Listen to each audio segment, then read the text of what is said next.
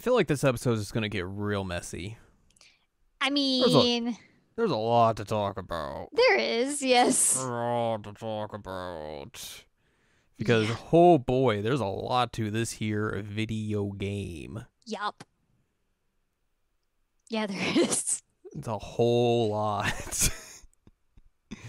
But that's we're gonna dive through it as best as we can. hmm So hello, welcome to this week's episode of the Seasonal Anime Checkup OVA. It's a podcast where we have conversations about video games, anime, and manga. Hello, I'm Jared, joined as always by Doc Al and Ladium. Hello. This is episode number 222. Whoa, all twos. All twos. Oops, all twos. Oops, all twos indeed. So yeah, we're talking about a video game that I feel like got real popular at the end of last year when a lot of people finally got to play it. Yeah. The word of mouth really did wonders for this video game. This is a game I played a Japanese demo of, and it was like, this doesn't seem that good. Which, granted, most of the demo I think was focused more on the gameplay of it, which is easily the worst part of the game. Oh, easily the worst part of the game. And not really being able to understand the story didn't really help. So Yeah. we are discussing this week 13 Sentinels Aegis Rim, Mhm. the latest game from Vanillaware. Yes. As evidenced by the one lady in the cat suit with both her boobs and her butt sticking out. Yes, yep. Yep, that is Mm-hmm. that is them. That's Vanillaware. Yep. And also naked people and robots. Oh yeah, there are naked people and robots. I know that was a big point of contention for a lot of people like when they first see this game, because there's like, whoa, what's this? But as someone who's watched a lot of like mech stories, I was just like, yeah, whatever, who cares? Well, and I mean, it's really not This isn't even a big like deal. that noticeable after a while. I was just like, No. However, there's actually a narrative reason for why that is. yes. Surprisingly. It's not just being all excited for naked people. Nope. So yeah, this game originally came out in Japan on November 28th, 2019. Originally supposed to come out in 2018 for both the PlayStation 4 and, God bless its soul, the PlayStation Vita. No, rip.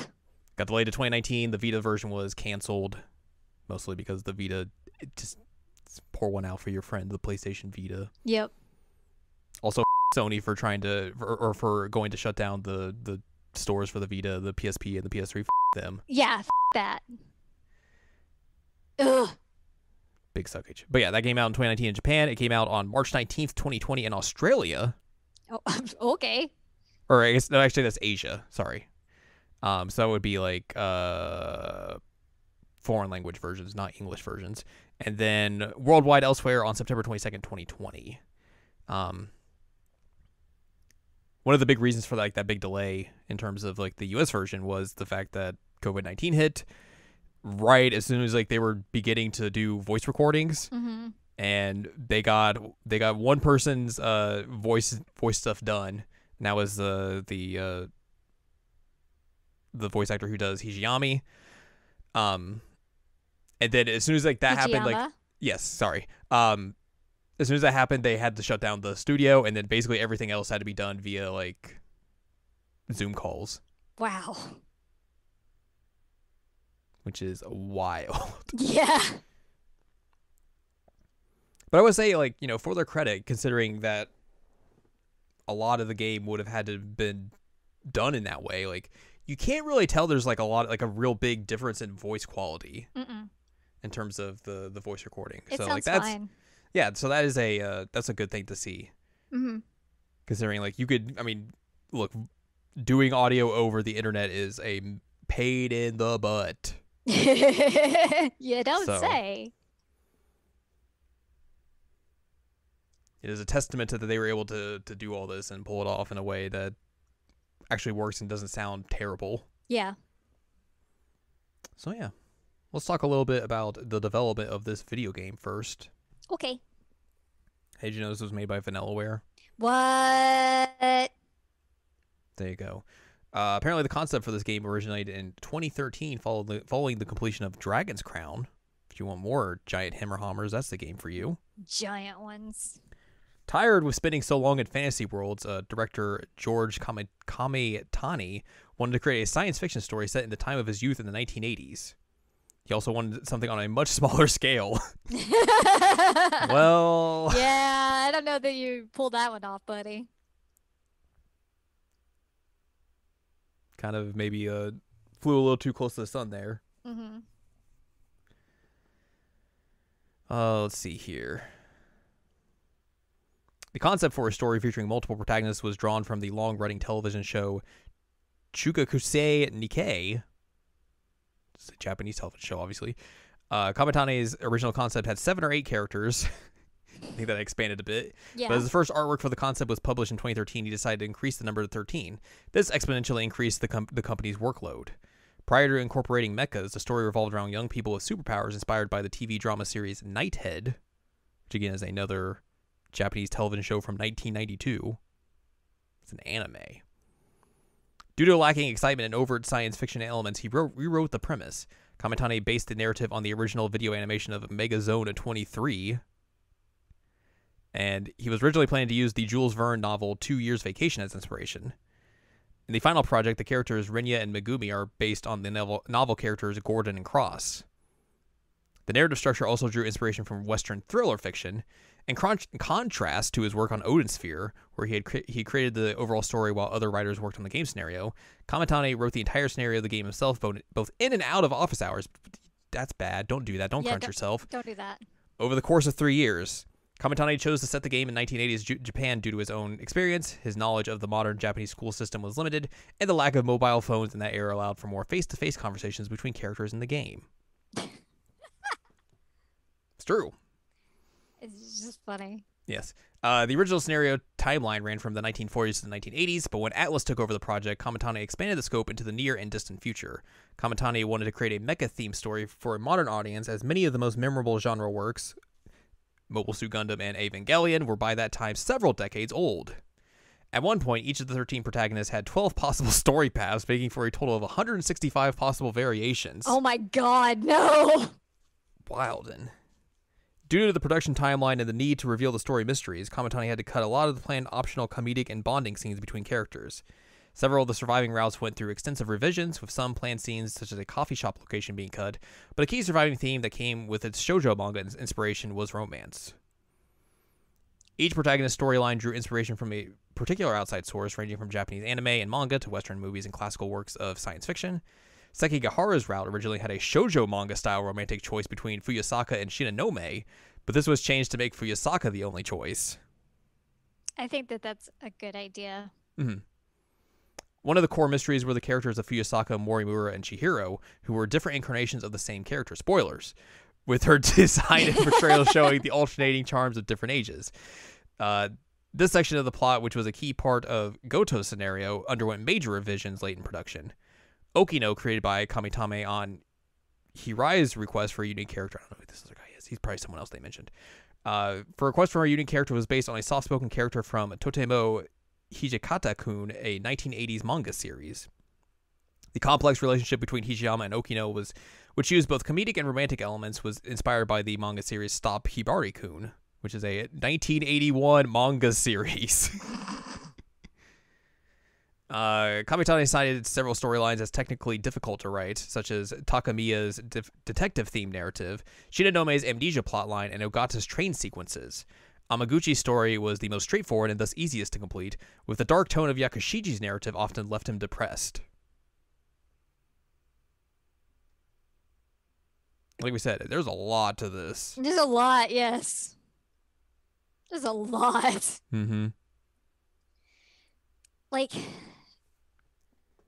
you know, you start up and you see Fuyusaka with the mech, and you're like, huh, all right. And then you get like normal school days, and you think this is what you're gonna get. That is not what you're gonna get.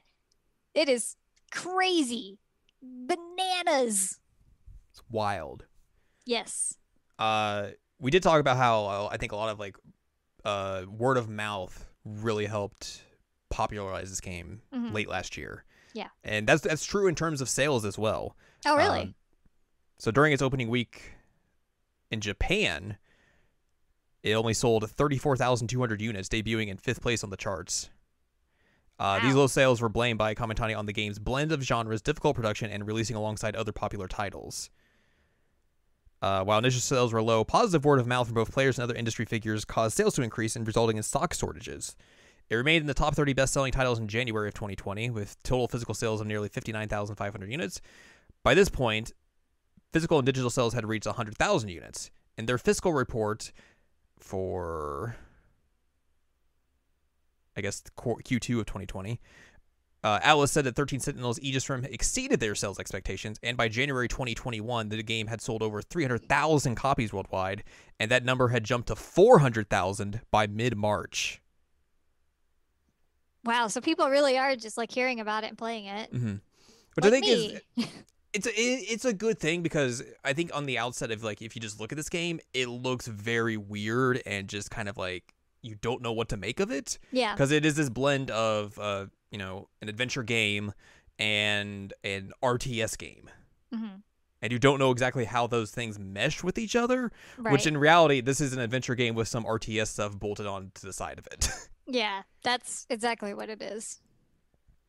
And I think like I played that demo and didn't come away from it really, positive. But I started hearing more people talking about this game and like real positive license, just being like, yo, you have to play this game. Like, there is some wild stuff in this game. Mm-hmm. So like I was hearing that from other people, from people on like Game of the Year stuff from last year, and then you eventually played it and you were like, you need to play this game. Yeah. Like, if there's anything that I know, this will be up your alley. And I was like, all right, I will finally just like take the dive and see what's what with this game. I will tell you, if I had played this last year, it would have been on my Game of the Year list. Yeah, I think that's completely fair.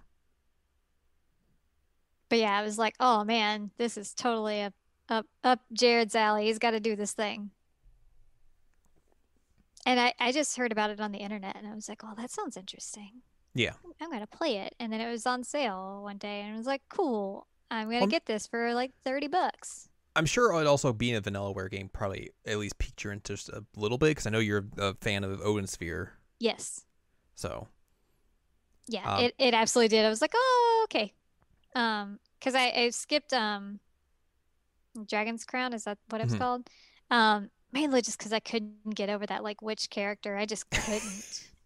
It was Sir Hammerhammers are all out there. God, it was excessive. And so like at least that's a little bit dialed back here. Like there's only like one character that's really like that. Not even like as bad as she was, but no. But yeah, I really, really love Odin Sphere, and so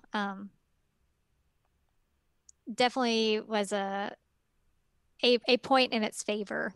Mm-hmm. I figured that I would just deal with the mech stuff because I'm not really as into mechs, but turns out you don't really have to deal with the mechs all that much. Not really, no. So it's fine. I mean, yeah, where this game really shines is its story.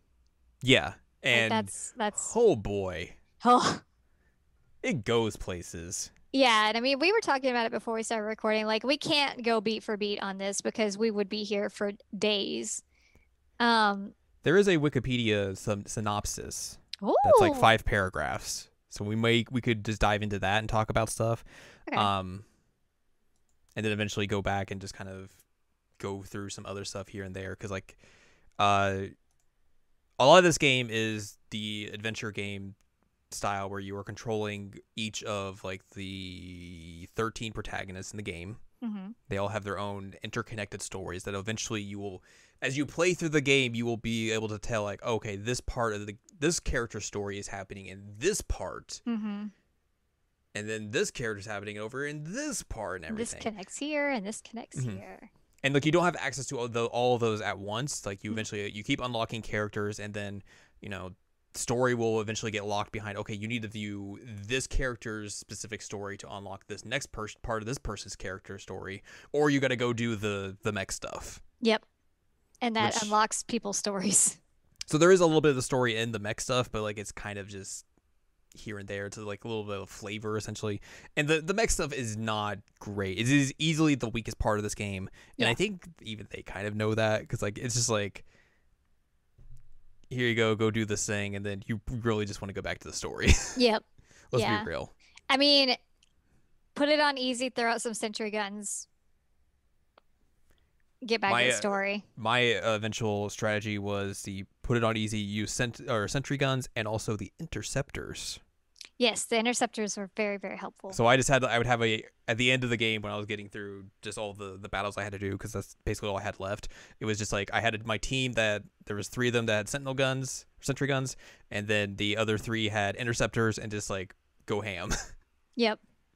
That also does lead to like some performance issues with this game, which is kind of unfortunate, where if there's just so much stuff happening in the fights and just like so many explosions happening, the game's just like, whoa, we gotta slow it down. Yep. It starts to really chug in some of those later battles when there's just like so much stuff happening. Yeah. I was like, oh boy, I hope this game does not crash. But yeah. Yeah. That's basically all you can say about the fight stuff. It's kind of just like, it's here. It exists. It explains why you're kind of what you're doing in terms of like why you have to get into robots and stuff and fight. Mm-hmm. But other than that, it's there. That's basically it. But like you said, the meat and potatoes of this video game is the story. Mm-hmm. And if we're going off this Wikipedia thing, this is going to be essentially a very, very condensed version of the main plot. We'll eventually go over maybe some other stuff here and there, and some reveals and everything. Mm-hmm. But just keep that in mind if you haven't played this. Like, this is a very condensed version. Like, I think my playthrough was like 25 to 30 hours. I don't remember what mine was. And let me tell you, I also took notes. Yes, you did. God, I needed to keep track of everyone, and that was very confusing in the very beginning. By the end of it, you kind of know who everyone is and their motivations and everything, so like, you don't have to go that far. But like, yeah, I have 7 pages of notes, and I was of just like things that was happening with people. Yes, so like, there's like things that are happening with people, and also like my question is like, the going on? I did feel very good of like, there was quite a few times where I got things right. Mm-hmm. And I was very happy with that. And then there was other times I was like, oh, okay, that didn't go exactly as I thought it would. Yeah. Cool. So let's dive into the Wikipedia version of this story. There is going to be spoilers, of course, because that's how this goes. Yes. In 1985 Japan, that's where we start this. Jiro Kurabe, Iori Fuyasaka, and Shu Amaguchi experienced shared dreams, either of themselves fighting previous wars against the kaiju, who are the invading forces coming to blow everything up and fight them, blah, blah, blah, or of what appear to be older versions of themselves in the future. Mm-hmm. They are later seen by Morimura, who Kurabe learns is administrating an unknown medication to some students. That is Chihiro Muramura. There's their nurse in the school. Kurabe is referred to in Morimura's notes as Juro Izumi, an identity he cannot remember. Yuki Takemiya is blackmailed by SIU member Tetsuya Ida into monitoring students at Sakura High School. She is monitoring them because they want to know who's Sentinel pilots. Mm-hmm. Right. Yuki's friend, Natsuno Minami, finds a robot called BJ, assumed to be an alien. BJ is an AI robot from 2105 searching for its Sentinel, which is Sentinel number 17. Yes. God, I love BJ so much. BJ is such a good character. Boy. And like, I want like a stuffed BJ or something because he's just so cute. Megami Yakashiji from 2025 is approached by Fluffy, which is a cat, who says he can bring back Izumi if she shoots select people with a special gun, because her and Jiro Izumi in 2025 were in a relationship with each other, and then he gets his memories wiped, and they go back to 1985, and she's like, panicking. Yeah, she's got to shoot the witches. Mm-hmm. Renya Goto and Ryoko Shinonome both work for the SIU. Is that true? Wait, I feel like Goto is like the most free agent of all of them. I don't know why that seems. I don't know. Yeah, Shinonome does work for them. Goto, I think, just kind of just does whatever the he wants. Yeah, I think that's suspect. Yeah. Wikipedia with suspect? No. No. Blah blah blah blah blah blah blah. They end up recruiting Tomi Kisarage from 2025 after the Deimos attack her time period, apparently. At a later point in time, amnesiac A. Sekigahara wakes up next to the murdered Chihiro Morimura and is ended up pursued by SIU operatives. In 1945, Keitaro Miura, I have to remember everyone's first name because they don't put them in here for some reason. They're just like, here's last names. And his little sister Chihiro live with Tamao Kirabe and are friends with Takatoshi Hijiyama and newcomer Kiriko Doji, quote unquote, later revealed to be the cross-dressing. Who could it be? Tsukasa Okino. Yep. Also, these are like split into like protagonists and other protagonists. So I was like, wait, which list are you on? Shortly after, Okino takes Hijiyama to 1985. The Deimos attack 1945. Tamao vanishes upon being killed, quote unquote. Goto kidnaps Chihiro, and Miura accidentally travels to 1985 using a Sentinel. That's all stuff that happens. That's all like beginning things that happen in the prologues for most of these characters. Again, a lot happens in this story. Yep. I think it's also interesting to note that, like, you know, part of this game does take place in 1945, and it is during World War II. Yeah. Where some of these characters are thinking like, oh yeah, we're going to use the Sentinels to fight back against the Americans and the Allies and everything. Yeah. And it's just like, oh boy. Yeah, and I mean, like, you have actual scenes where they're like, oh, we're in 1985 now, and we've read history books, and oh god, what happened?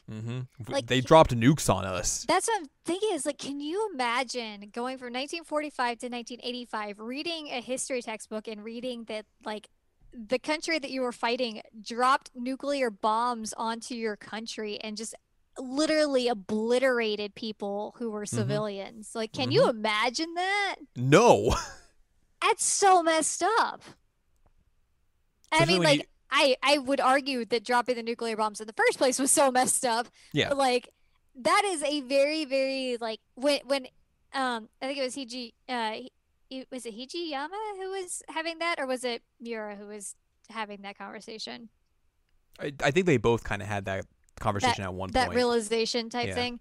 And I had to, like, stop for a second to think about it. Like, that has got to be, like, really, really traumatizing. And especially, like,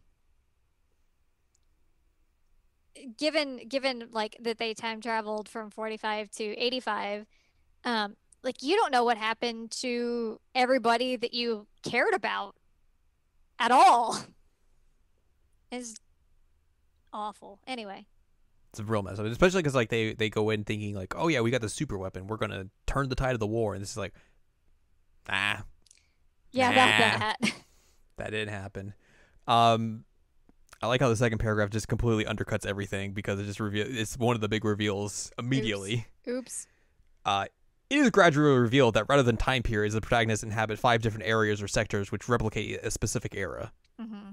So, like, that's one of the big kind of reveals later in the game. That was something you get that pretty late in the game. That was something I kind of eventually figured out because you wouldn't, if you're time traveling, you're not going to say you're traveling to a sector.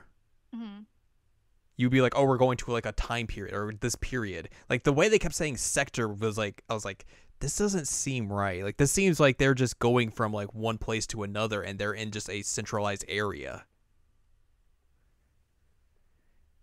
And then they're like, yeah, that's exactly what's happening. I was like, yeah. Yeah. Check one off for me. In the real world, 2188, a nanomachine virus, of course, ravaged the Earth, leaving only 15 individuals living in a space colony. These survivors were the 13 protagonists, Okino and Tamao, who would eventually be cloned into the current versions as successors to humanity. The group devised a plan called Project Ark, which would send their DNA and records of Earth's life and history across space on a self-replicating spacecraft.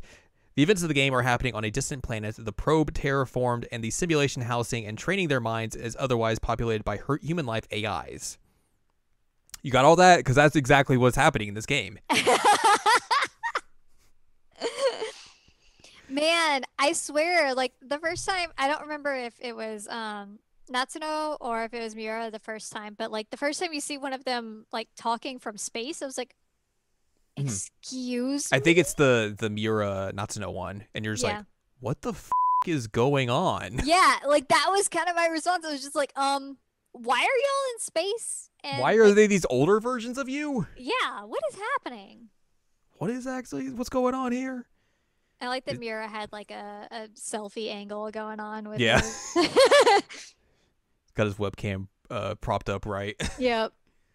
Good. Project Ark and its population are managed by Universal Control, an AI which erases inconsistencies and falsifies information to preserve the simulation. The 2188 Shinonome, disillusioned with humanity, secretly implemented the Daimos Code. This would cause Shikishima, a mega corporation that exists in all sectors, to produce the Daimos. Once the Daimos invades all 5 sectors, the simulation resets to 16 years prior to protect Universal Control, with the 15 humans losing their memories of the events, trapping them in an endless loop. Some characters survive loops with their memories intact using Sector 0, a non-spatial area at the system's core. Okay, did you get all that? Because that's also a lot of big things here.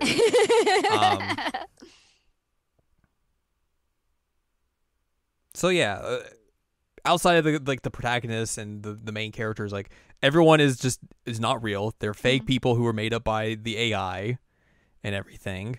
Yeah, like Iori and I think it was Tomi's friend, like the one that they were always hanging out with. Yeah, she was just not real.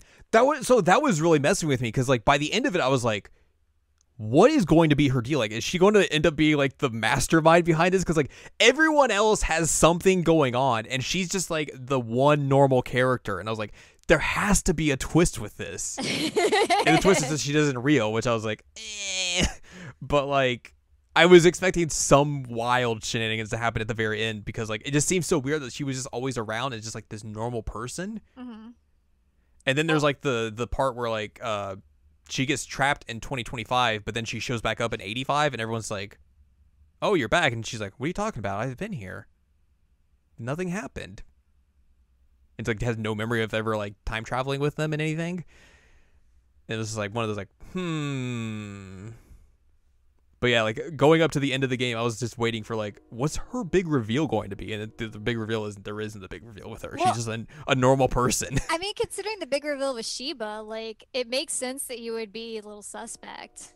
This game basically makes you constantly question everything. Yes, it does. So I was like there is that. Constantly questioning things. It's wild. And also, so like there is all these sectors are basically like little like 30-kilometer diameter like just domes that are just enclosed spaces that if you go too far you basically run into the parts of the spaceship and basically parts that you're not supposed to be in. But essentially the way the AI works is that like if you get too far it'll basically kind of like reset you and just like be like, oh no, you're supposed to be going this way, and just like gives everyone false memories of like, oh, they went to this place and everything, they went and traveled over here and done all this stuff. Yeah, I love that like Amaguchi takes Yuki like on a date out to the edge. Yeah.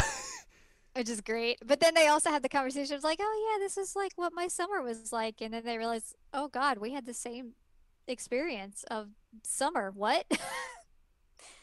And like they're trying to convince themselves like it's just normal because like, oh yeah, kids just have similar summer experiences, right? And they're just like, no, this is way too convenient. Like it's the exact same. Yeah. But yeah, the date over to the edge of the dome was pretty funny to me. Yeah. He's like, hey, you want to see something cool? Look at a spaceship.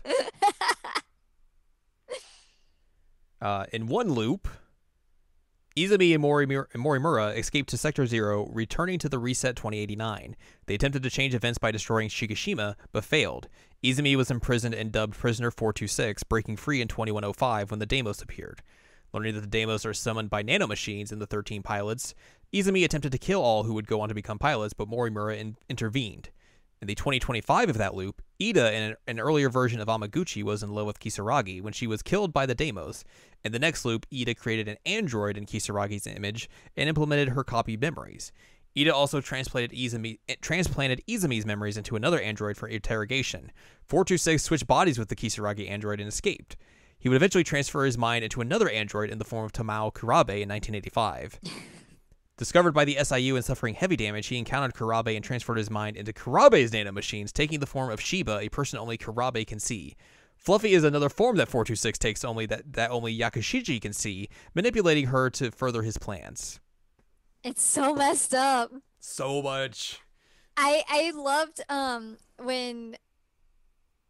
when you got the reveal with Shiba and like all you put in the doc was tapes in all caps. I was like, yep.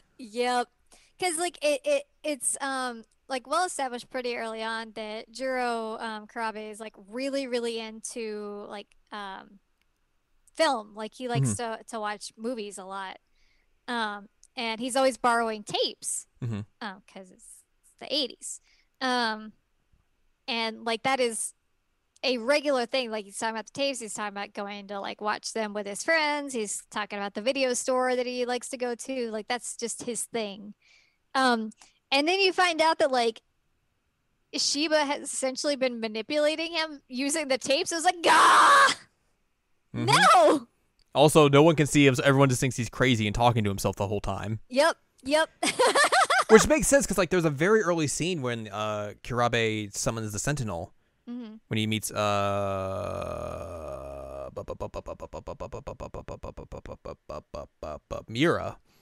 He bumps into Miura and he inadvertently summons the Sentinel, and Shiba's like, all right, well now we can't have you remembering that. Yeah. Which, like, it felt weird at the time, but it was one of those things you just completely forget about, because it's like, oh, whatever, I was going on to other stories, da-da-da-da-da-da. Yep. But, like, you look back on it, it's like, oh, yeah, of course, that's why that makes sense now. And then it becomes like, oh, yeah, the video store that I really like had an explosion. Explosion, quote unquote. Yep. Like, that's a thing. And I was like, oh, that is not what happened. Why don't you remember what happened? There's a reason he doesn't remember what happened. It's wild. Yeah, the whole reveal was really, really good. It was really good. Yeah. Because I didn't see that coming at all. And apparently, like, his name in Japanese is some kind of, like, pun. So that's interesting. But, yeah. Oh, right. Yeah. I remember reading that. The one good thing about this game is that, like, it gives you, like, very detailed notes about like every character, and you'll keep unlocking stuff about them that like fills in like, okay, this is what this person was doing in this time, or you know, here's some more information about them. It's like very good to reference and be like, okay, I need to remember what this person is doing and everything, and it's like, here you go. Yeah. Here's a ton of here's a giant info dump for you if you need it. It's like, thank you video game. Thank you. Yeah, I mean, it knows that it's convoluted. It knows that like it you has need a lot happening. You need that. And so it's very, very helpful that they're like, yeah, we recognize that there's a lot happening here. Here, have some little bits of info. It's very helpful. Each playable character has the dedicated intertwining story arcs, revealing more about the individual pieces of the plot. Ida, obsessed with reviving his version of Kisaragi, now existing as the idol Miyuki Inaba, wants to perpetuate the loops, which that's a wild part where like here's this idol who just keeps contacting Shu, and he's just like, oh, this is weird and everything. Contacting him on his TV. Yeah, just via TV. Oh, Shu. I feel like there was like 5 different characters. Like, this is Shinonome in disguise in my notes. And then eventually I was just like, wait a minute.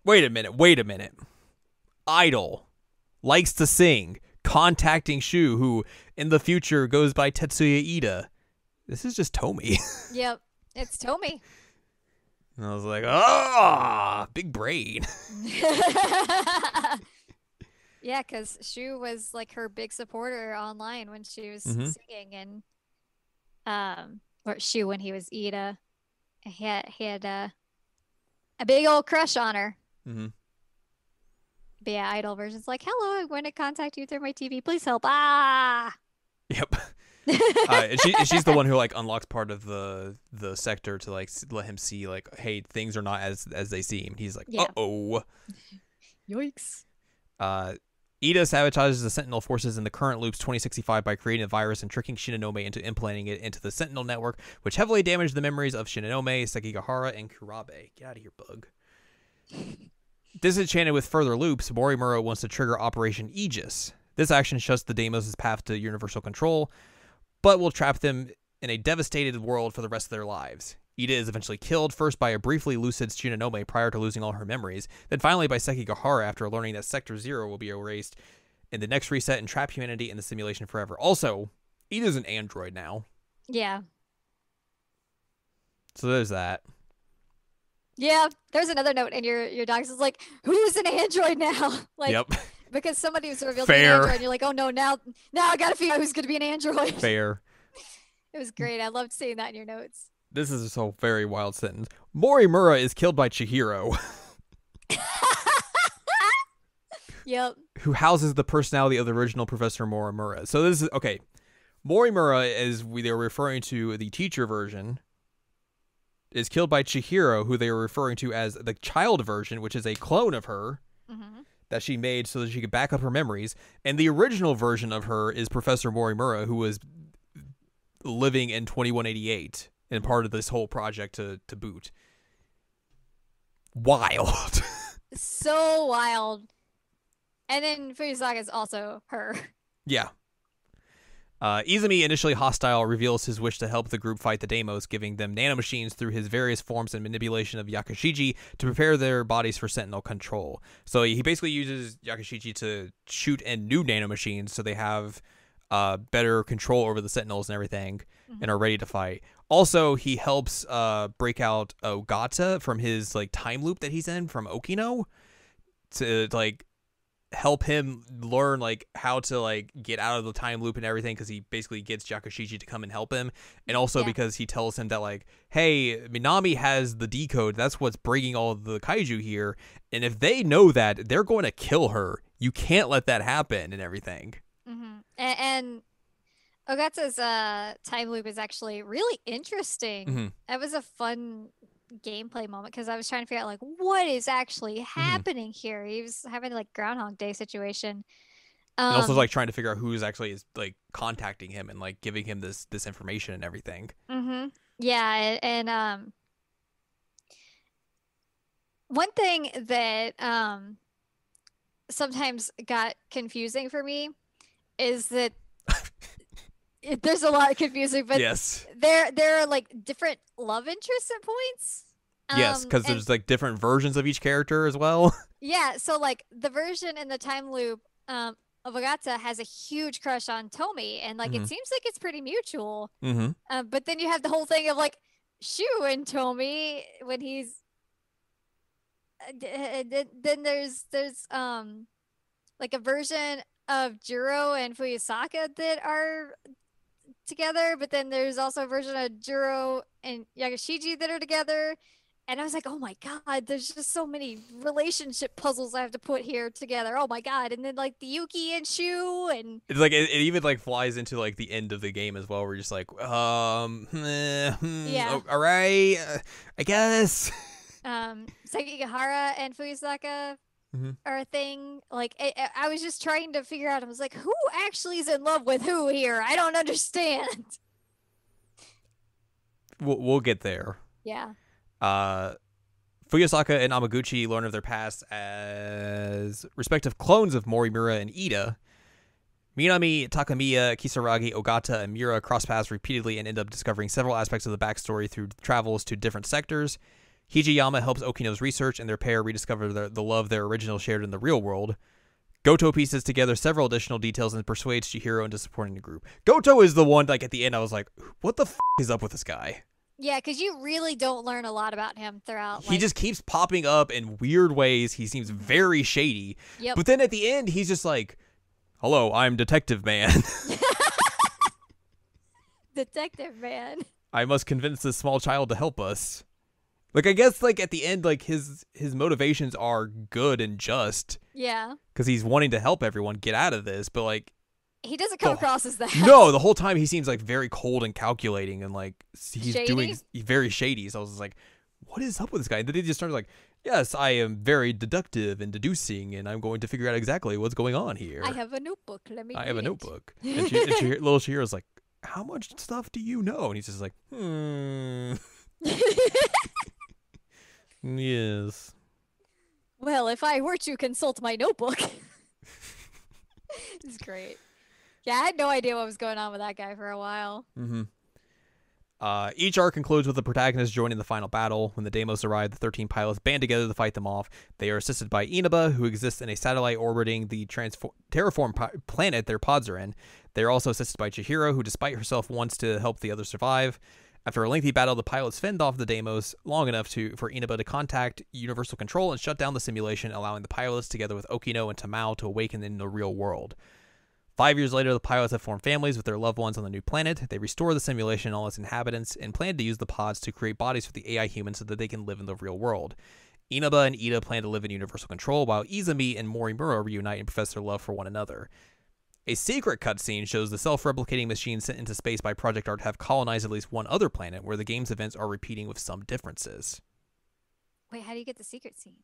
You go to the cutscene viewer and go to the very end. Ah, I didn't do that. It's basically it shows the planet that they're on and then like zooms out to a different planet, and it's basically the very beginning of the game. Oh. But you see Natsumi and Ogata, and then that's it. Hmm. It's kind of like as a secret cutscene. It's Um.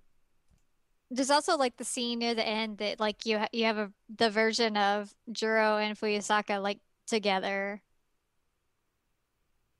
yes, and I was like, why did they transform to their kid versions? Like that's weird. That doesn't make Yeah. sense. I mean, I No. guess it does because like those are their versions, but like I was just like, huh, all right. But also But like they're not real. no.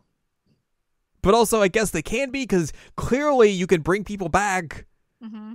because they bring back like two versions of Tamao. It's just like, what is happening? All right, so let's try and keep this straight here. Hang 'Cause on, I have to say something though. okay.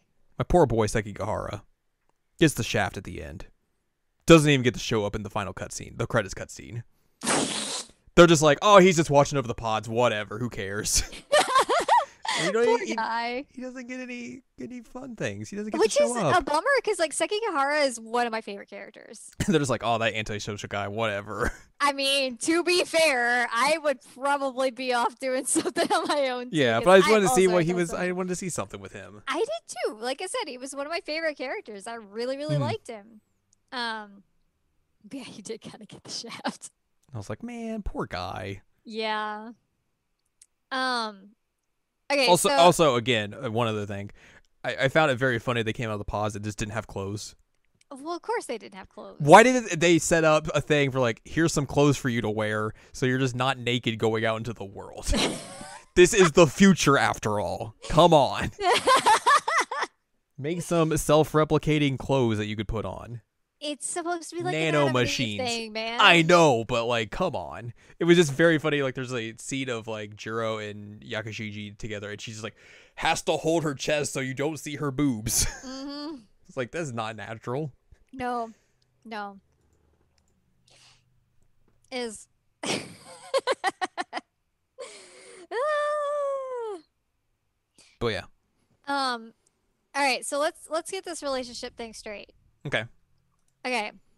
Um Natsuno and Mira together, yes? Yes.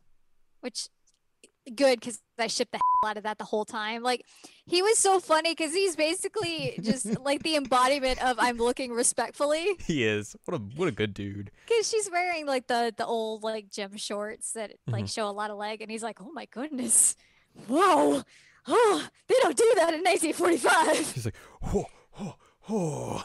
But yeah, he is basically I am looking respectfully. So them two are together. Also, they are going to implant the AI version of Mira into their nanomachines. Mm-hmm. Sure. Because that's BJ. Yes, that's BJ. Did we even mention that? Yeah. By the way, BJ, BJ is Mira as well. Multiple versions of characters. Yep. So those two are together. Mm-hmm. Yuki and Shu are together. Mm-hmm. Do I remember that correctly? Yeah. Okay.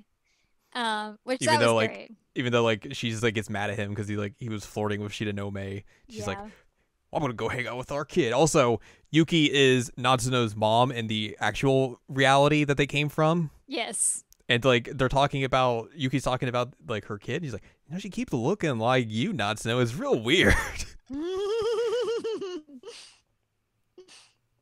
And also like That was Natsuno and also so then threw me for a loop. It was like Yuki's our mom. yeah, Natsuno and Mira are going to go see Natsuno's parents because she has to introduce them Oh, in the right. simulation. And he's like, oh. Right. And I love that like Yuki and Natsuno are like good friends, Mhm. even though like she's her mom. But anyway, Yuki, the coolest character in this video game Yuki's great. by far. She is a fantastic character. She shows up, beats up some delinquents, and I'm like, hello, good lord, you are the coolest person here so far. I have a few favorites, and I'll eventually talk about that. But she is one of them. Mhm. Okay, so Juro and Yakashiji, they ended up together at the end, yes? Yes. Okay. I did feel like the Jiro Kurabe confession to Yakashiji near the end of like one of their stories just felt very out of the blue and like out of left field. And I was just like, all right, I guess. Yeah, that okay. felt out of the blue. Because like they don't really seem. I mean, she obviously has feelings for him, but he never seems to like reciprocate that. He's also just a very awkward teenage boy. Yes, which I don't think that helps. So that is valid. But I think it helps like once he gets like Izumi's memories, he kind of is like able to understand like, oh, okay. I guess this is the thing. I guess I like you. Whatever. Man.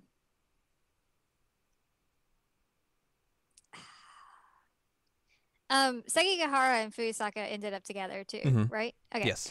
Because she's the one who mentions like, oh, he stayed behind to watch the pods and everything, and then like Tomi's like, oh, that antisocial kid. She's like, which he's so good. He's a good egg. What am I missing? I'm missing some. Yes. So Ogata and Tomi. Yes. Okay. They get, which is great because like so Tomi and Fuyusaka find Miwako and they're very happy to see her because like it's been like 5 years since they've rebooted the simulation and like she's none the wiser. And there's like, yay, and then Ogata shows up and he's like, oh, hey, it's nice to see you. I have a long time no see. And then like he's like talking to Tomi about something and she's like, well, I'm gonna go not coming home tonight. You're gonna go home and stay with the kids. It's girls' night. And then Miwako's like, kids? What do you mean? And then Fuyusaka's like, it's nothing. And she has to go over to Tomi like, you gotta calm down. You can't let them know what's happening. You can't let them know this much ties fast. And she's like, my bad. Right, but yes, right. I'm very happy those two. I'm very happy because they had a very good dynamic. Very good dynamic. And I really enjoyed their scenes in the loop. Yeah. Ogata's is very good. Ogata is also one of my favorite characters. I remember I texted you. I was like, I was going through his story and I was like, this guy just reminds me of Josuke because like obviously the hair is a big thing, but like he just has like the kind of like that characterization. Like literally Wikipedia calls him a good-hearted delinquent, which yeah, of course. Yeah. And then I was like, I looked up his voice actor and I was like, oh, it's just Josuke's voice actor. Yeah. And I mean like perfect. Josuke is arguably the best Joestar, so I mean Ogata is also really good. Yeah, like I really liked him and Tomi's relationship and like just how like they kind of butted off each other and everything. Mm-hmm. Like they were. I'm trying to think of the right word. I can't. I'm brain stupid right now. Bleed. Um, they're kind of teasing each other occasionally, and Yeah. but like not in a mean way.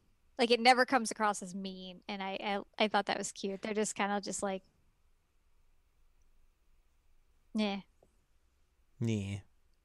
I can't think of the word I'm looking for. There's a specific word for what I'm looking for, and I just cannot. No idea. So I don't know. But yeah, those two, I'm glad that they had that, and I really just like that scene in the school where Tommy's just like, oh, "You're gonna go watch the kids and everything," and he's just like, he just walks away and just like, "Yeah, you know, it is what it is."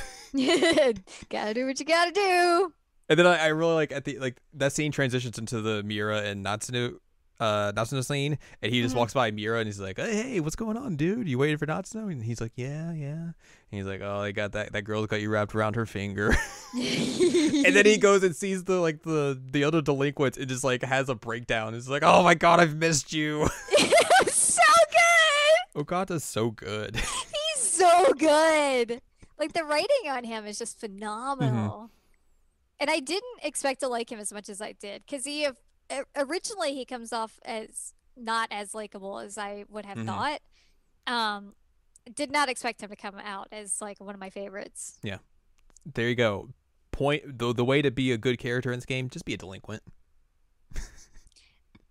I mean, would you consider Sekigahara a delinquent? Or would you consider them delinquent? Or who? Mira. Probably not. Like neither of them are delinquents, but they're very good. They're very good as well. But yeah, Ogata and Yuki are both delinquents and both very good. What else? There was something else I was gonna blah blah blah blah blah. We also need to talk about Hijiyama and Okino. Yes. I think that was who I was going to next. I just didn't want to make sure I'd forgotten anyone. Did Goto and Shinonome end up together? I don't know. That's what I was questioning at the end because like they show up in their cutscene together and they go off with Chihiro together. And there was also a brief bit of dialogue in one of the fights where Sekigahara like is like, you got to stay away from Shinonome, Goto, and then one of them brings up like, oh, you know, those two dated in middle school. Yeah. So I don't know if that's indication that they're together or they're just working together. Because they're like very much talking about like, oh, you know, we're working towards this and this. We want Chihiro to come help us do this and everything. But I guess that's the most up in the air one. Yeah, I think so. So you never know. Never know. But yeah, Hijiyama and Okino is probably the last one of like the main protagonists before we get into some of the other stuff. Which that relationship is actually quite interesting throughout the game. And I was trying to figure out like what was going on, and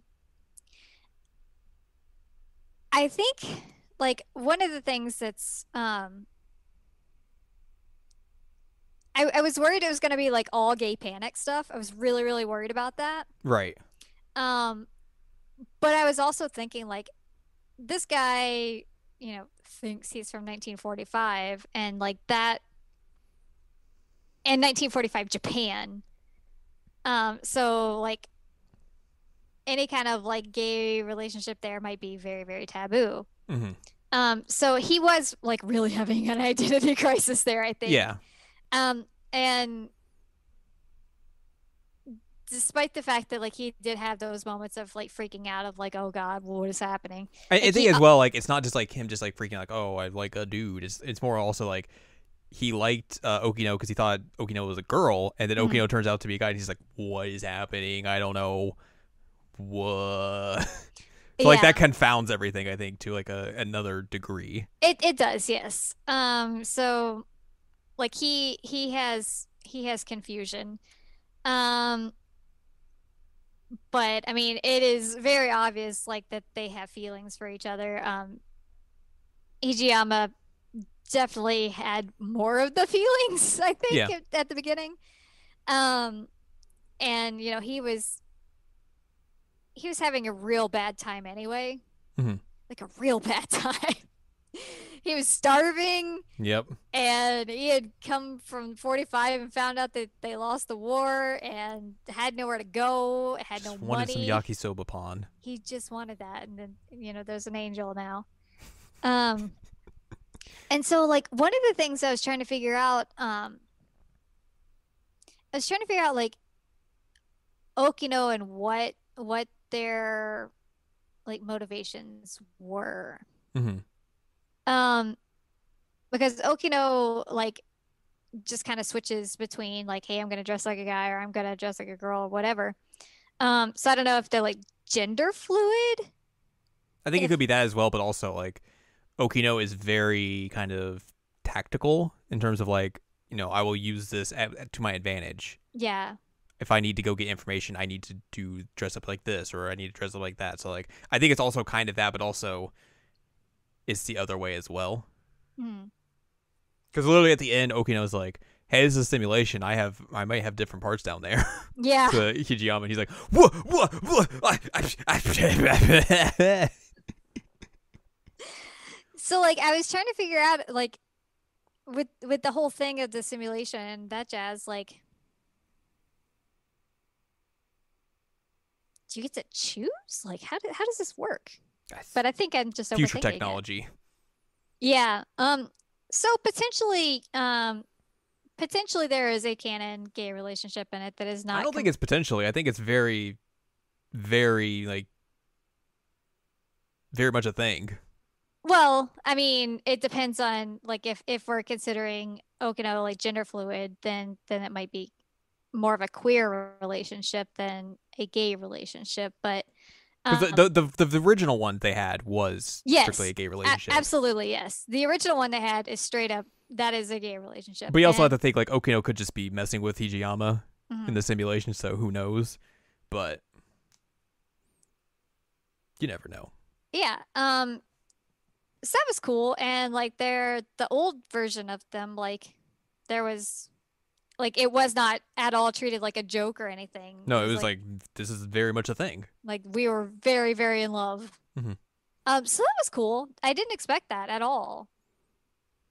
I was I did not see that coming. Yeah, I was pleasantly surprised. yeah, because I figure it is easy to kind of just imagine that like you would see this kind of relationship in this kind of game and just like see it treated as a joke Yeah. when in actuality it's really not. And I And was that's what I was pleasantly surprised by it. yeah, I was very worried about it when like he initially started having some like gay panic moments. I was like, oh God, this is just gonna be a big joke. Like that's all it's gonna be. And then it turned out to not be that. I'm like, all right, all right, all right. I like it. I dig it. Like Thank you, Matthew McConaughey. no, I mean it No, no, was yeah, a very it was a very good surprise for me that they actually like treated it with respect and um it was well done. hmm, Yay. yay. And then the other two are kind of just like interesting because like I'm still trying to piece together how they work. Okay. So the one is Tetsuya Ida and Miyuki Inaba. Ida's supposed to be dead, Yeah. twice dead, Yeah. but then he shows up at the end and is like working with Miyuki, and he's like, "Yeah, I'll go up to the mothership with you. Hmm. We'll get this all figured out." I was like, "How are you still alive?" Which I guess it makes sense. Like the way they like transcribe Tetsuya Ida is like he's very calculating and everything. So like it's not surprising that he might have like backup androids with his memory able to go on the fly whenever he Yeah. needs it. So I guess that makes sense. But like I don't really know if I needed a Tetsuya Ida redemption arc at the end of the game because that guy kind of just really sucks. He sucked. I was like, I mean, I guess, sure, whatever. Like Go be android happy with each other. enjoyed happy.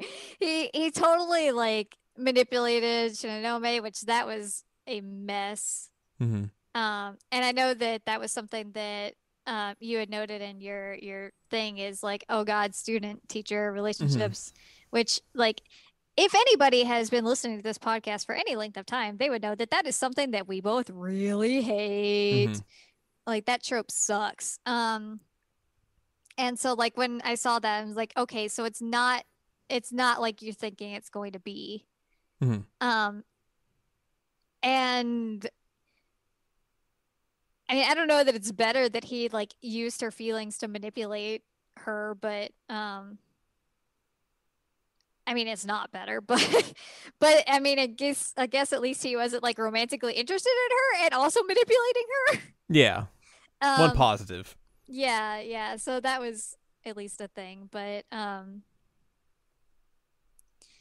whew, yeah, he sucked Hmm. real bad. Hmm. Go be Android happy together. That's great. Um, Also, before I could actually like remember Sekigahara's name, I just kept calling him not Akihiko Yeah. because he looks so much like Akihiko. You can't deny that. You're not wrong. Like put a bandage on his forehead and look at him. He needs more boxing. Well, I mean, he did have a very physical mech. It's true. Like he was one of the close-up fighter mechs. Hmm. So, I mean, still kind of fits. Yeah, you're not wrong. Except for, he had black guns. Pew, pew. Pew pew. And then the other one is obviously Jiro Izumi and Chihiro Morimura, Yes. which they don't exist technically, Yes. but they exist in the simulation Hmm. because I guess they just brought them back as well because they're like, hey, you guys helped us, cool. You can exist here too. And they had their like confession because like they had existed obviously in other loops and everything. That's got to be so complicated. Like there are versions of you out there that are dating versions of you Mhm. that it's just messy. Especially for like because Izumi has three versions of himself. Yes. He has Shiba, he has Fluffy, and then he has his actual form. Yeah. Just all over the place. All over the place. I did like there's the moment where Jiro and Yakushiji meet up and he just like he's Shiba for a second and then he transforms into Fluffy. He's like, ugh, with PDA, gross. But yeah, like and then they have that scene and then they transform into like their student versions of them. It's just like, huh? Why would you do that? That's weird. I mean, I I guess, but all right. yeah, I have no idea. Like I said, it a lot of the relationship stuff got very tangled for me at certain points, and um, I'm glad that like ones that I ended up really liking together ended up together. Yeah, basically like all of like the main character ones that you basically kind of figure are going to happen. Yeah. As you mentioned, like the Juro Yakushiji one, like that one's a little bit forced, but Yeah, I would agree.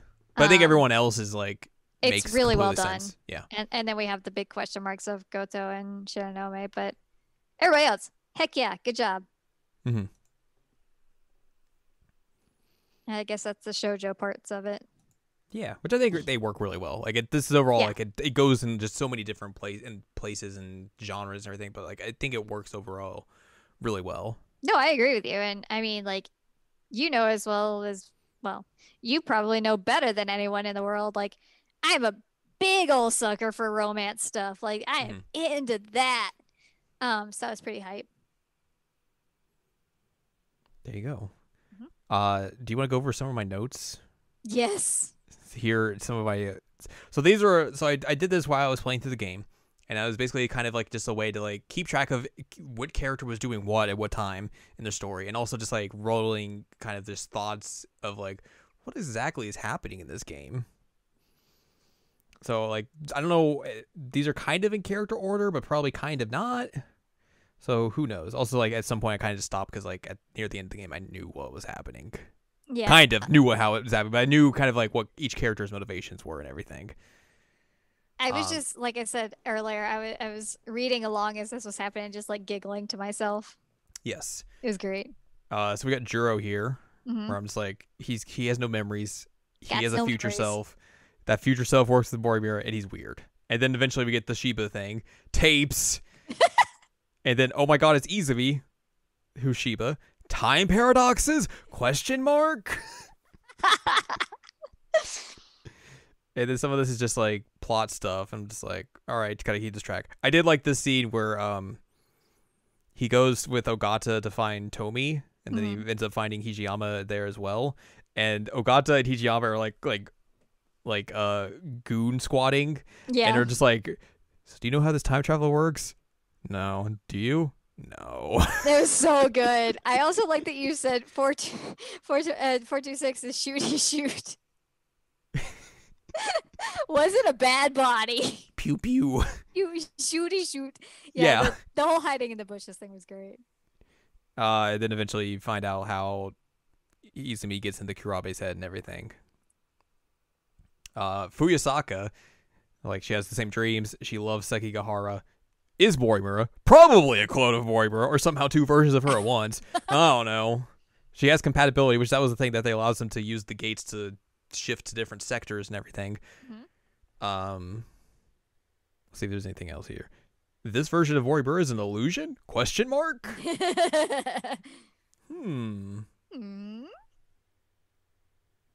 I think Also, that's Small Chihiro was there because, of course. Yep. Small. I have a little bit about Chihiro Morimura, which is just like, hey, this is who she does. And then version 1985 might be the little girl that grew up with Mira? Question mark? That's not true. Nope. But that could have been true. It could have been true. If The things League were, of if Darkness? this game was actually like happening, yes, the League of Darkness. I was like, huh? And then I was like, oh wait, that's actually not a thing. That's just Ogata is being weird. Yakushiji, I don't know if she has anything here other than like, oh yeah, she was the only person who could see Fluffy. Things are probably gonna go real bad for her. Yeah. That was kind of an easy thing to think, but it really didn't. No. She ended up shooting herself, but like that was kind of the bad part. Yeah. Because she had a mental breakdown. Yeah. Sekigahara. Good boy. Gets drugs. Gets drugs. Let me see. Like Android Toby saves him in 2104? Question mark. Pills are used to deal with the D code? Question mark. This is the D code? Question mark.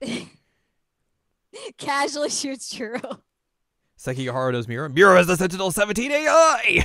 Yeah. Morimura Ida come from 2188? Question mark.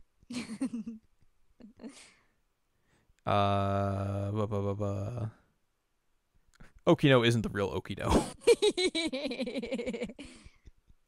As you do. Yeah, most of this is just like story beats. I'm just like trying to keep track of because there's a lot happens in his story specifically. Yeah, a lot happens in his. I think the first line of Goto's is like the most understandable question of this guy, even after beating the game. Well, that was because like I didn't know anything about him. It was just like, what the is up with this guy? Is my first line. And it's like that's completely true. Yep. From the future, knows Mori lets on completely true. Knows about Morimura's clone stuff, completely true. Learns about Operation Aegis, true. He was giving pills to Tamao, and they really never go into why he was doing that. Yeah, I don't know. I did think at one point he was another Juro. Yeah, I remember you asking me about, or telling me that was because they do have similar, like some of the characters do have very similar art styles, and like they look alike. So that really kind of threw me off for a bit, but he's just a dude, I guess. Also, he's the CEO of Shikishima in the far future. So that's it. Because mostly I don't have a lot of stuff on him because like you get to do a little bit of his story and then it like locks you out until like the very end of the game. Natsuno, she finds BJ. Oh God. The cats are also very excited. Max just bonked his head on the fan. Oh my God. So this was the big space thing. I was like, potentially in space with Mira in the future? Question mark, question mark. Question mark. Wait, is the reason her and Tamao are buds in 85 because of what happened at 45? And it makes sense. Yeah. There's the whole Aiba thing, which turns out to be Android Tamao. This is the we're not on Earth. Yeah, that was the big, like, there's a big reveal where you find out you're not on Earth. And I was like, what is happening? And then aliens meme.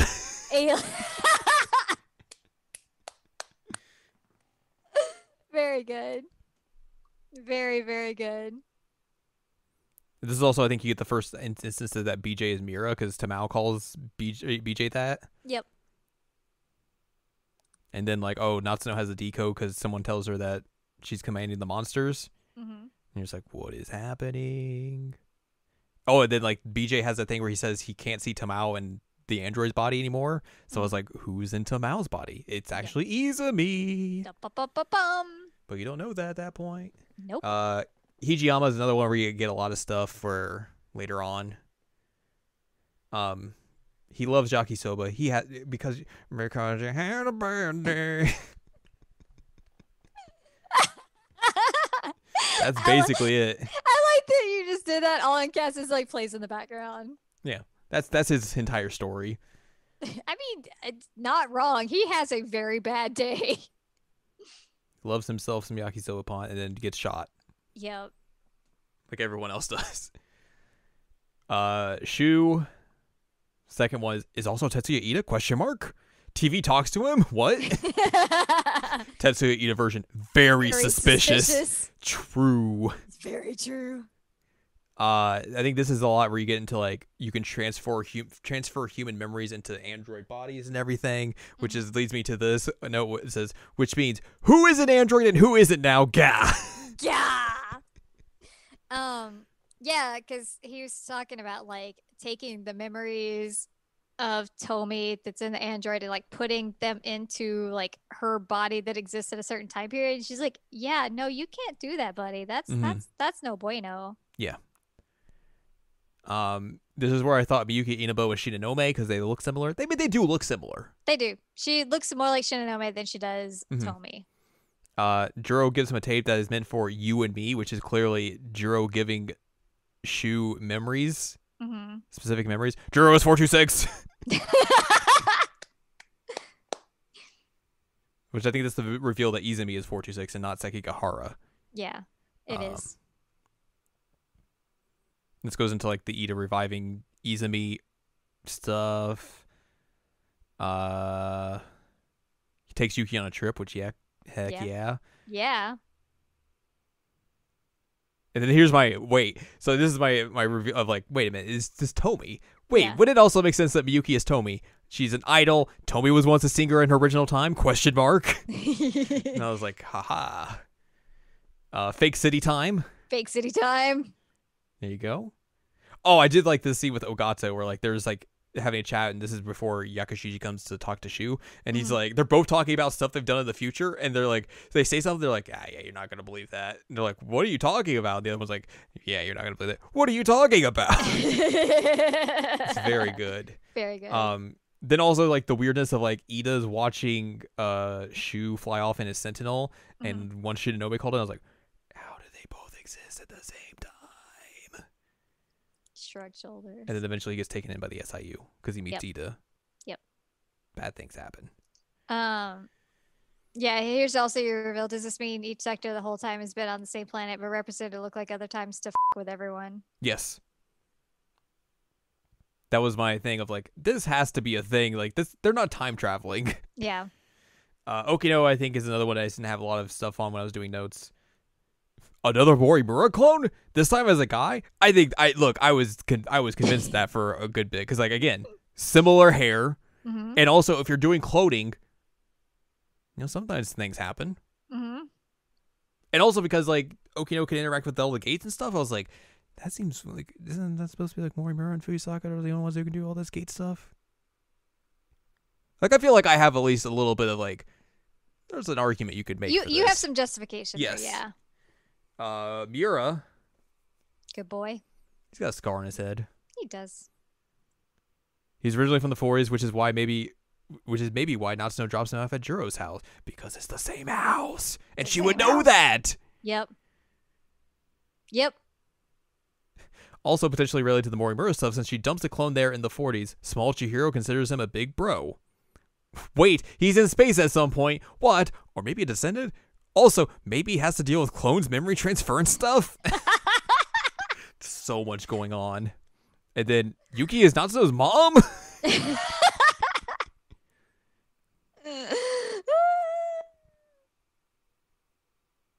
whole lot going on.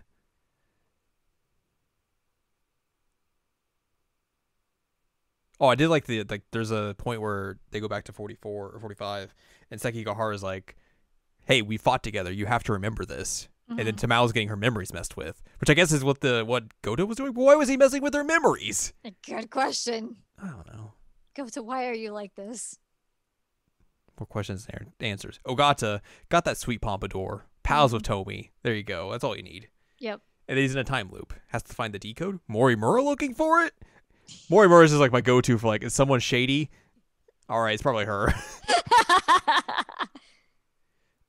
He meets older Morimura. Like, she goes through like all her versions, and then he learns like a time when she came up and shot him or tried to shoot him as a child. That's where the League of Darkness came from. Yes. He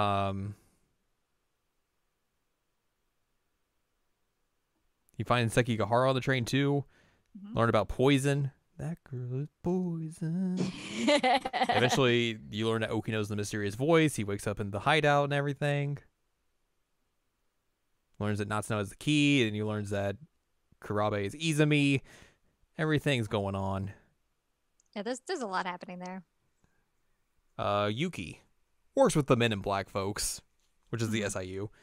My favorite note on this. Seems real cool. Hopefully she doesn't turn out to be Yep. She didn't. I was very She did happy not. about that. Because I was like, because when they introduced her, she's working with the SIU. It's like, oh man, I don't want her to be a cop. She doesn't. No.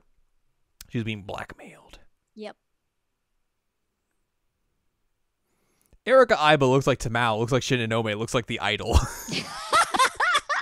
True, true, true, and true. Oh, that's good. Learns Natsumi was being chased by Tomi, or maybe android version? Question mark. Girl covered in dust?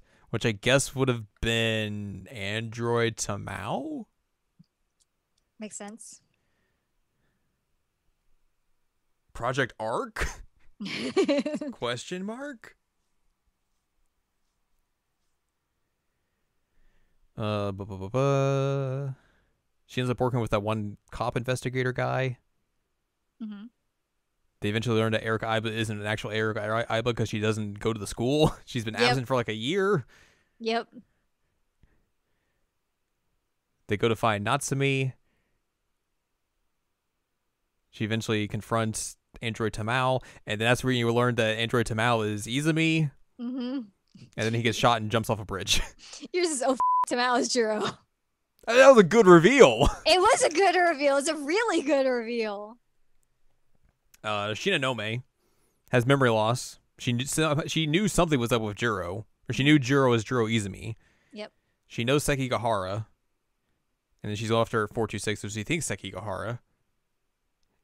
Is it possible she's connected to Mao, or do they just look similar? I was very convinced of this plot line. Yeah, you were. I had to make sure I remembered it. Oh no, teacher-student grossness. I like that you just put Sekigahara here. Yep, he's here as well. Yeah, he exists. These pills are obviously very shady. Don't do drugs, kids. Yakushiji doesn't like her. Obs. Obs. Let's see here. She didn't know Blatz Ida? Question mark. Black. Ida put memories of pilots into Sentinels, which then turned them into Sentinel AIs? Question mark. Not exactly true, but some of them did become AIs. Yeah. And then Tomi, I think, is the last one. She's friends with these folks. She come from 2025. She's very amused by 1985. Shikishima made the kaiju? Shikishima is expanding to other planets. Perhaps why Mira and Minami were in space? Question mark. Ogata eventually becomes a Shikishima board member? Question mark. But yeah, those are my notes. Yeah, they were really good, and I was very much enjoying seeing them live. I was just like every once in a while, even like at work, I would pull up the drive tab and look at it for a minute and be like, I mean, some of the stuff I was like on the right track. Some of it I clearly wasn't. But like, yeah, but like some of it you were, and just seeing your reactions like live, quote unquote, yeah, which is really really good. Mm-hmm. Because I know that like when I was playing this, I was just like, oh my God, what is happening? Like constantly like that. And so, but I couldn't say anything because you had not played it. Um, so I was just kind of dealing with my mind blowingness all by myself. And so like this was my way of dealing with it, was seeing you have your reactions like, hey, hey, hey, hey, you know now. It's great. It's true. It's a really good story. Really good story. I really enjoyed it. Like it hits a lot of like the sci-fi stuff that I like, and even just goes in completely different places as well. And like there's just a whole lot of just like mind that it just does, where like you're just still trying to figure out what's happening by the end of the game and everything. Like I'm always into like stories that do stuff like that. So I'm very happy that you played this and were like, hey, you need to play this, and eventually I got around to play it. It took a little bit of time, but like yeah, it's well worth like all the hype it's gotten and all like the good praise it has received. it deserves it. It so deserves it. Mm-hmm. I do have a question for you. Okay. Okay, you have mentioned Yuki. Who are your favorite characters? So I'd go with Yuki. I'd go Ogata. I'd go Mira. Natsuno. Tomi. Sekigahara. Mm-hmm. That'd probably be like my faves. Okay, very similar because Yuki, Sekigahara, Ogata, Natsuno, Mira. I like Tomi, but I wouldn't consider her like my top tier there. But like, I think she would be like at the bottom, but like I enjoyed her story. I enjoyed her story too. She was sassy, and I appreciate sassy characters. Yeah. But yeah, they're just, those are top tier, man. They're so good. Mm-hmm. They're so good. And it's funny because like the two that you really like start with, kind of bland. yeah. I was like, all right, guys, you just, all right. These dudes are blowing you out of the water with their stories, man. Yeah. And just even personality in general. They are bland white meat protagonists. Yeah. Which is, I mean, they're not bad. It's just like there's like they're lower tier like on terms of like where I would place them. Yeah, same. I think that like one of my favorite things about Fuyusaka is actually her relationship with Sekigahara. Mm-hmm. Like that was actually pretty interesting. Because he was actively like, no, no, no. Like he was very much trying to protect her from that, and she's like, how about I protect myself? I'm fine. He's like, all right, I guess. Get on my future motorcycle. Come on.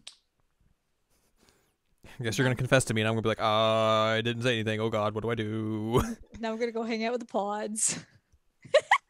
I'll be over here. I guess. Yeah. I'm glad that we have very similar tastes in favorite characters here. Yeah, not surprising. I mean, basically, we have the same favorite characters. Yeah. They're very good. And they are very also, good. Like, we are a lot alike, so yeah. There's that too. Oh man, I really like this game. It's really good. It's very good. And like the art, of course it's beautiful. You only have the one really problematic sprite, which is the boobs and butt leather cat suit. Hammerhammer's McGee. Hammerhammer's McGee. She was up to everything. But like the character art in general, like it was very, very pretty. Mm-hmm. So I was excited about that, and it was very fun to play. Yeah, I mean, if there's one thing Vanillaware can really do well, it's like good character art. Oh yeah. And good like just art in general, I should say. Yeah, their art direction is just beautiful. It always is. I was not disappointed here. Mm-hmm. And I know we've sort of mentioned it, but I do want to say like the dub cast is very good. Yes. Very, very good. I would agree with that. I looked at like the Japanese cast as well when the credits came up for them, and like a lot of, like recognized a lot of names, so like that's probably good as well. Mm-hmm. So you can't go wrong probably with either or, most likely. Some good stuff here, man. I mean, if you've listened this far, you already know all the spoilers, so of course you probably know it's good stuff, but like it's good stuff. This is a good game. This And is a even if you fun did game. listen to this and haven't played it, like there's still like you could probably still find like so much more stuff that we didn't get into because like good God, there's so much you could just dive into with this game. There's so much. And like honestly, if you have listened to this and you have not played the game, like the character interactions in and of itself make it worth it. Like just seeing these characters talk to each other is fantastic. Mhm. Like the dialogue is very, very good. And also maybe just keep a set of notes with you at all times in case you need them. I mean, by in case you need them, I mean because of course you will need them. I mean, I didn't take notes, but I appreciate that you took notes because it was very funny. Yes.